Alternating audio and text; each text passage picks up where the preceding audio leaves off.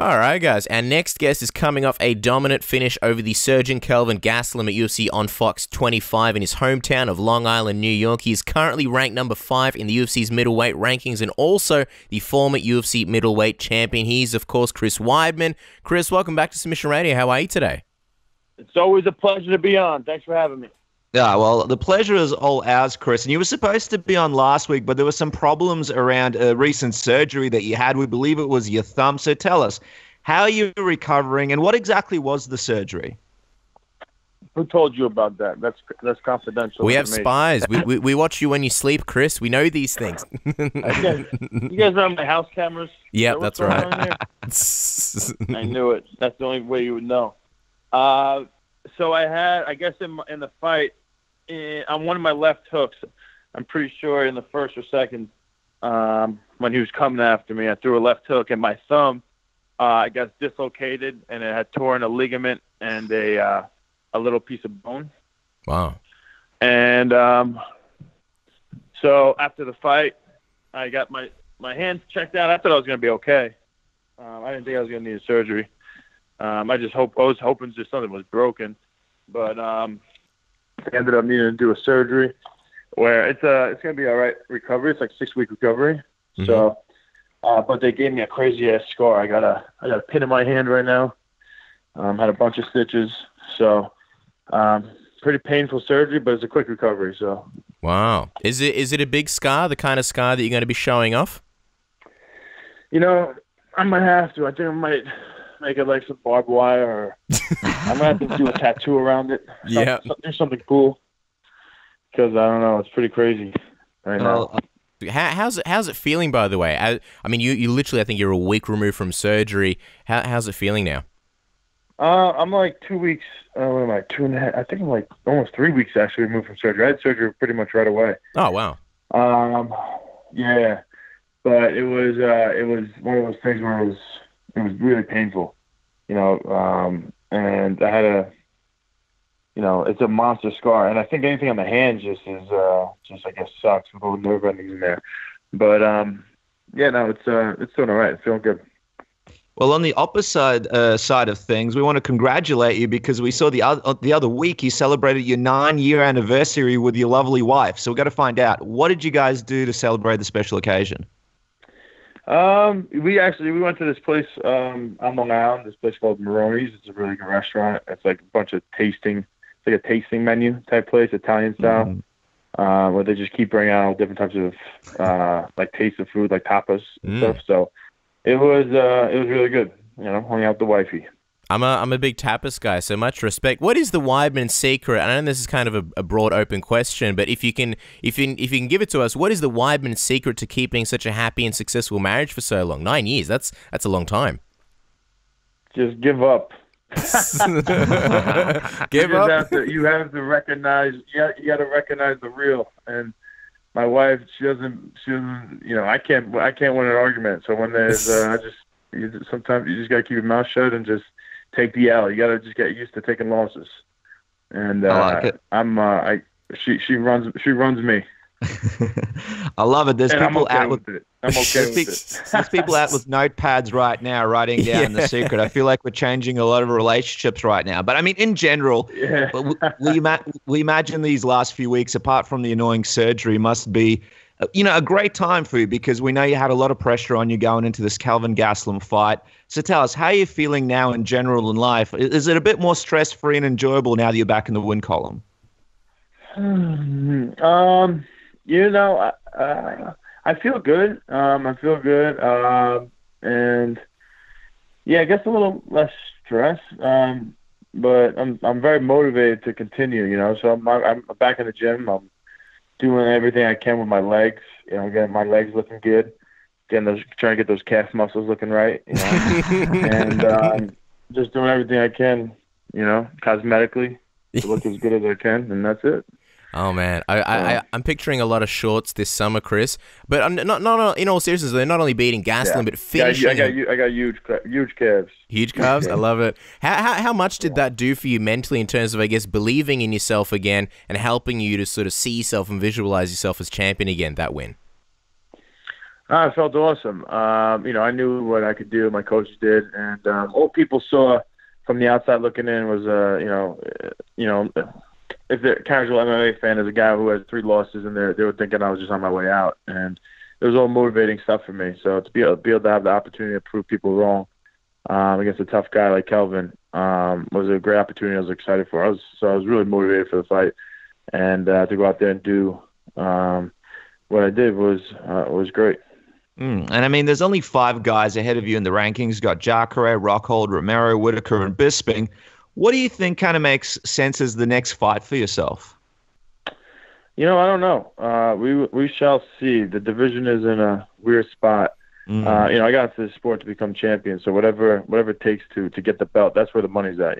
Like the real money that you need that you're able to use, for the rest of your life. To make this all worth it, I feel like you gotta get that belt.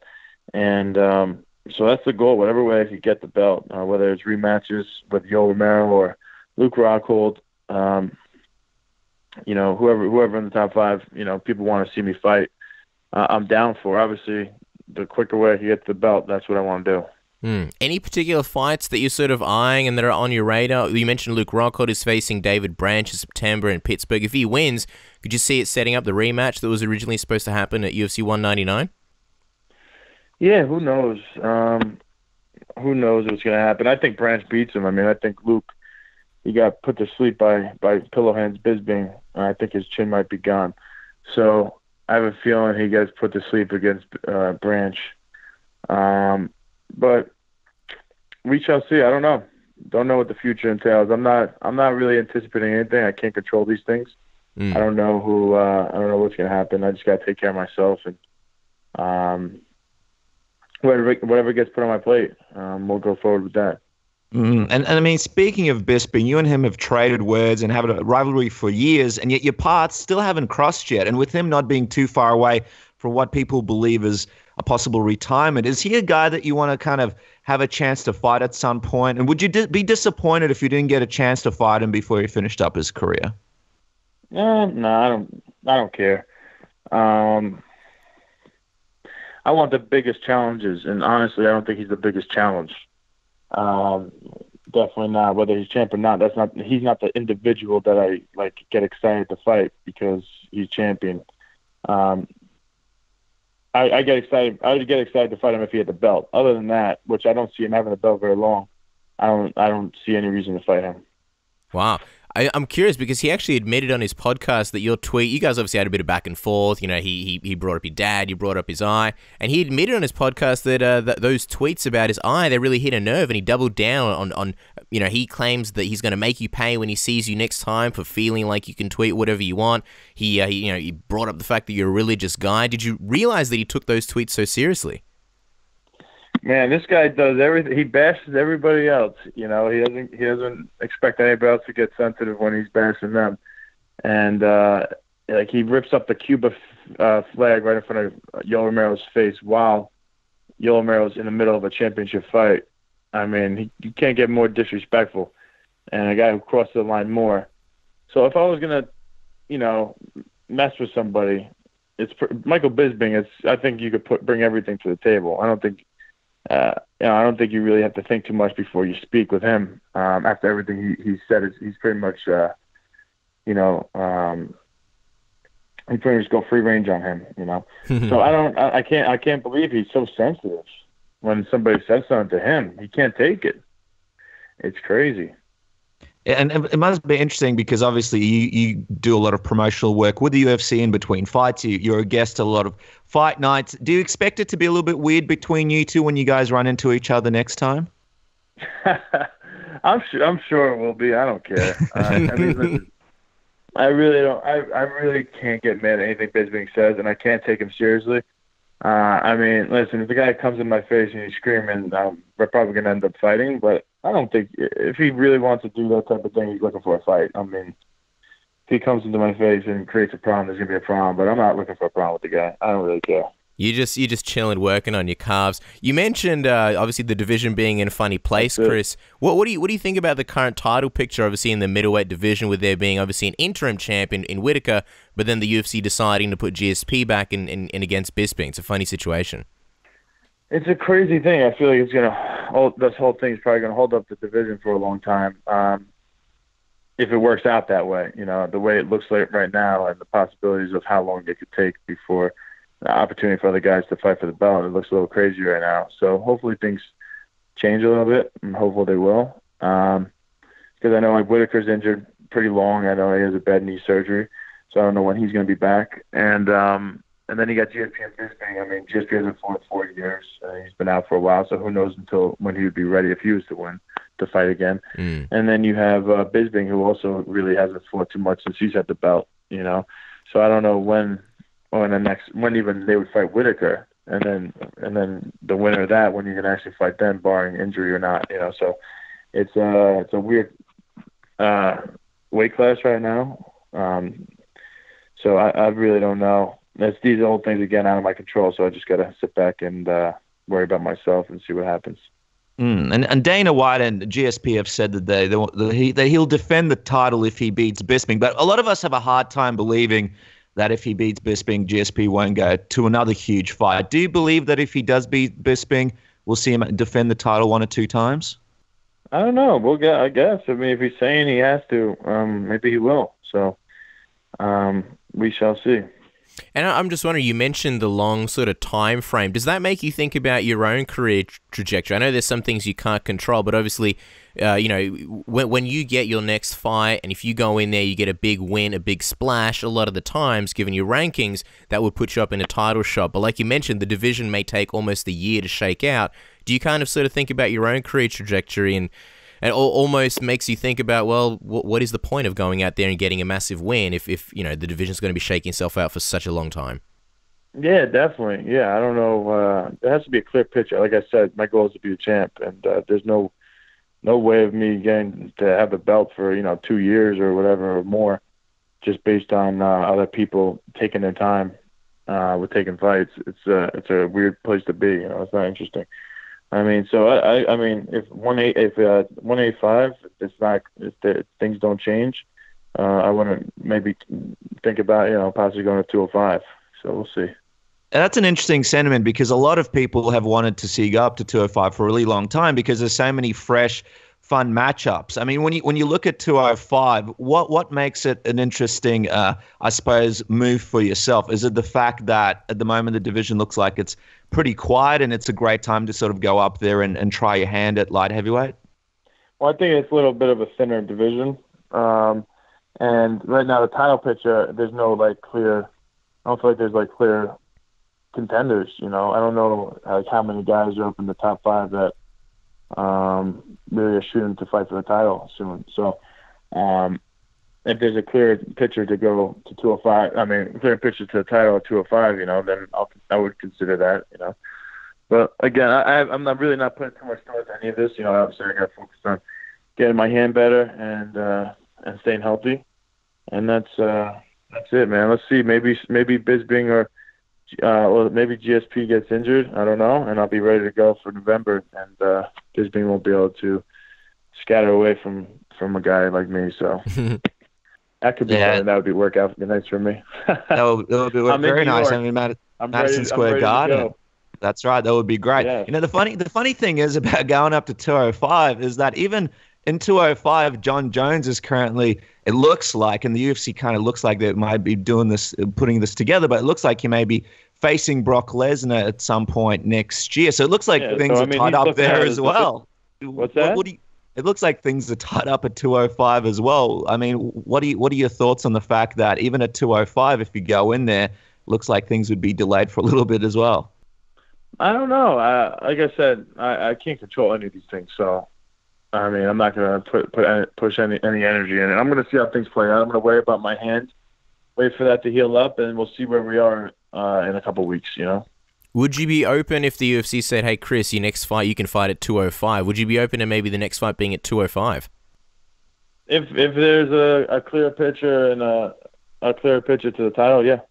Well, it's exciting stuff. Excited to see what happens next. Now, we know you've obviously got a great team with Ray Longo, Matt Serra, and John Vellante and the gang. So tell us, at the moment, are you guys, what's the situation in the gym? Are you guys interested in this McGregor-Mayweather fight coming up, the boxing match? It's coming up next week. Are you guys excited to watch this thing? Or are you guys of the sentiment that, this is a bit of a silly matchup?